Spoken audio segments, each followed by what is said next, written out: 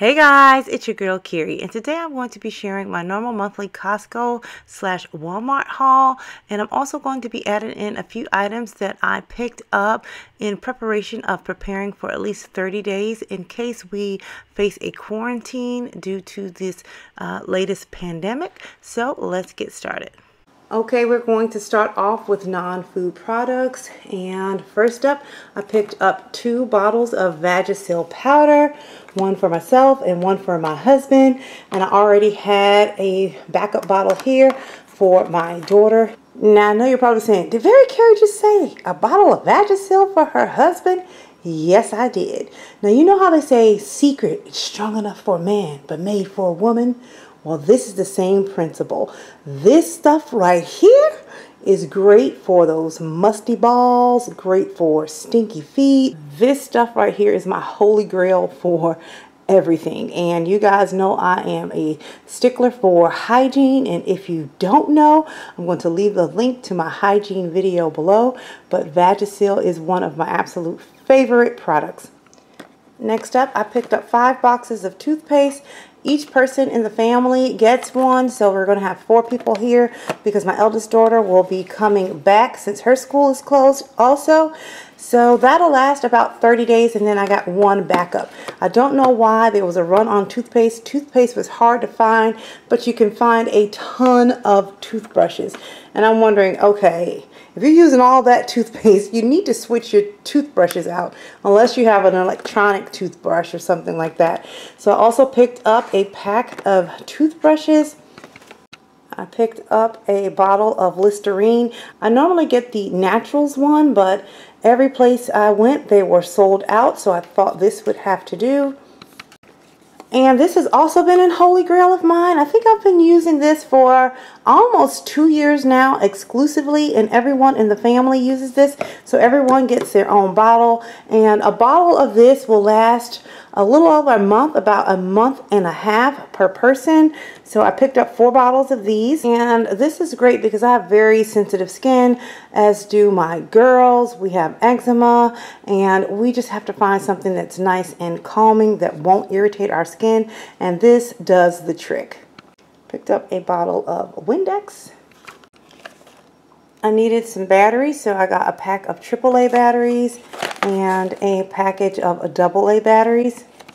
I grabbed a large jug of Tide, and I already have another large jug upstairs, so this will last me for a few months. I picked up 3, I'm only showing 2 right here, 3 large bottles of the distilled white vinegar. I use a ton of this stuff, especially in my laundry. I grabbed 3 boxes of the Ancient Mama Complete Pancake Mix and 2 boxes of the Krusteaz Belgian Waffle Mix. My oldest daughter and I love oatmeal. I grabbed a container of oatmeal for myself and her, and that would definitely last us 30 days. I picked up 3 bottles of syrup. 2 of them are Aunt Jemima. Now, do you say Aunt Jemima or Aunt Jemima? I got 2 bottles of those and 1 bottle of Mrs. Butterworth. A bottle of applesauce for Ray. Now, if you like Hawaiian bread, you would absolutely love Hawaiian bagels. My family loves these bagels. You can pick them up from Walmart. They only had 2 packages in stock, so I grabbed those 2. I picked up a large package of butter. I picked up 4 loaves of bread. Now we go through about 1 loaf of bread a week, and so in order to have a month's worth, I picked up 4. I'll freeze 3 and keep 1 out. You can just make a batch of corn muffins. This will go great with dinner, or you can eat the corn muffins for breakfast. And when I get to it, you'll see under there I have a case of sweet corn. I like to add sweet corn to my corn muffins. It's so good, and my family loves it. Some crackers. I needed some more assorted Ziploc bags. I picked this up, and then they announced that my girls will be out of school for the next few weeks, but we will always use these anyhow, even when next school year starts. Now I'm going to move on to our canned goods. I picked up 10 of the chicken noodle soups. I picked up 12 of the green beans, cut green beans. And these taste great if you add like a smoked turkey leg, smoked turkey wings, a little bit of garlic, a little bit of red pepper flakes. Just so delicious. We love black beans in this family, and I typically put black beans in my chili, and I love black bean burgers. And there are so many things that you can do with black beans. You can put them in your salsa. So we love black beans, and these will definitely not go to waste. So I picked up a case of those. Along with the black beans, like I said, we love chili, so I make chili often. So I picked up several cans of the diced tomatoes as well. I grabbed 24 of the chunk light tuna in water, and this is great for tuna melt. I usually mix up a can of tuna fish with avocado. You can make tuna casserole. There's so many things that you can do with tuna fish, and it will last a long time. So that is something we definitely wanted to include in our 30-day meal prepping. Then I picked up 12 cans of the golden sweet corn. And again, we can throw this corn in salsa to thicken up or add to or make our salsa semi-homemade. I put this in our Jiffy corn muffins, or you can just eat it as a side vegetable dish with dinner. So sweet corn was a go for us. I picked up 4 cans of spaghetti sauce, and we have quite a few different types of noodles, spaghetti, lasagna, and that already in stock, so didn't need to get any noodles.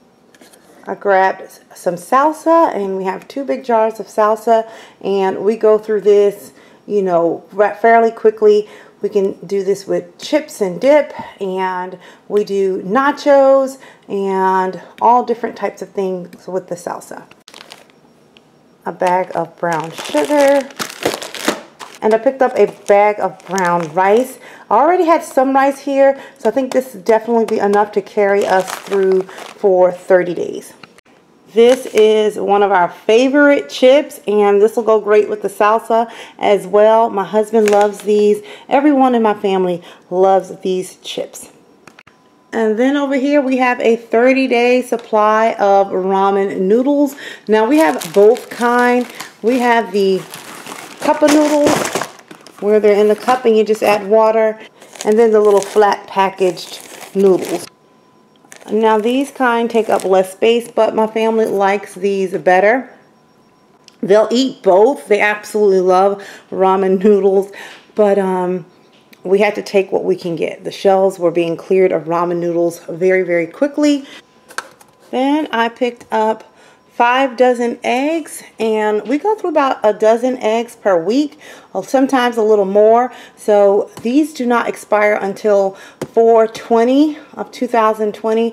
So that, you know, that will take us well into our 30-day stock up or stockpile. I picked up 2 cases of water, and honestly, I don't know why there's a run on water. I'm just not figuring out why aren't people just using the water that they have at home. Like, we have a refrigerator that has a filter on it and a ice maker, and you can get water from the refrigerator. Why not drink that water? Now, I understand you may not have that type of refrigerator, but it'll be cheaper to buy a gallon of water or a Brita or something like that. But everyone's stocking up on the water. The reason I did buy these 2 waters, when we're not home, we will use bottled water, and my daughter, she also takes bottled water in her lunches, and since everyone was taking all the water, I was not able to get water for her lunches, so I wanted to stock up on that. And now they canceled school for the next few weeks, but these will last well past that, and we'll use them. I picked up 2 large packages of toilet paper, and actually I have another one I picked up for my mom. I'm going to drop that off to her house, and we keep one. This one will be in use because we needed toilet paper, and then that's a backup one just in case, you know, for the next 30 days. So guys, I hope you enjoyed this video. Now I need to reorganize my pantry so that I can make sure that all of this stuff fits. And leave a comment below and let me know what your experience has been throughout these past couple of weeks with the pandemic. Let me know if you guys are going to church or has your church implemented an online church strategy. What are you guys going to do if your kids are out of school and you have smaller kids and you still work? Share, your experiences so that we all can help each other out. And until next time, I'm going to keep calm and carry on. Bye, guys.